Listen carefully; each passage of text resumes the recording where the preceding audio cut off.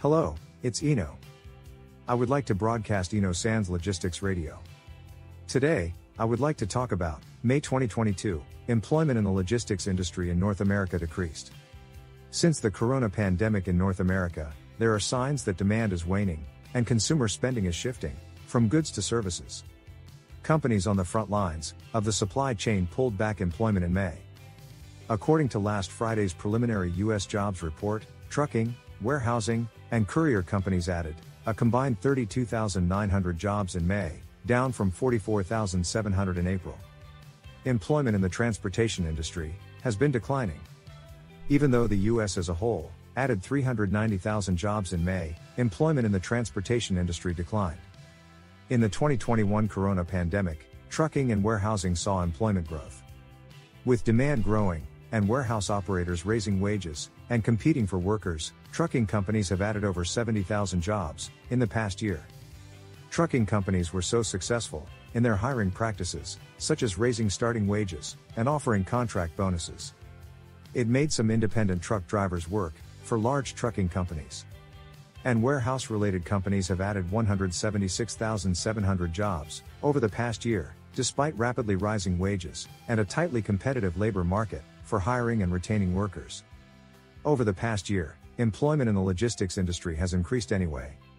But logistics giant, Amazo.com, which has driven much of the competition for jobs and workers in the logistics market, recently announced that it is suspending the aggressive expansion of its network of distribution centers and shipping operations. With moves like these, economists are watching for signs that the wave may be changing as record employment continues in the United States. According to one set of data, courier and messenger companies, which include package carriers that deliver e-commerce orders to homes and businesses, added about 15,000 jobs in April, but only 1,900 in May. More recently, consumers appear to be returning to stores, and major retailers, including Amazon, have reported that online sales growth has receded from historically high levels. However, the Director of Economic Research for North America at Indeed.com, a job site, said the change has not significantly altered employment in the logistics industry, and transportation and warehousing continue to be strong.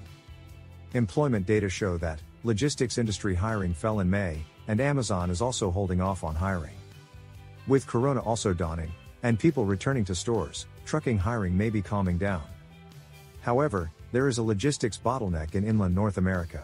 They are trying to get containers out of the ports as quickly as possible, but there are reports that they have just moved inland and there is still congestion inland. There are some concerns. Is it safe to add more truck and warehouse personnel when the inland logistics have not yet been resolved? There is also a shortage of parts for trucks, and the production of trucks themselves is declining. Demand for goods in North America may be calming down, partly due to inflation, rising interest rates, and a reluctance to buy homes. But even though there is still a congestion, will it be resolved without more trucks and warehouse personnel? Has that much consumption moved into services? Compared to last year, human resources have increased, but is the labor force sufficient at this point? I will continue to keep a close eye on the truck and warehouse labor force in North America. That's all for today. Thank you.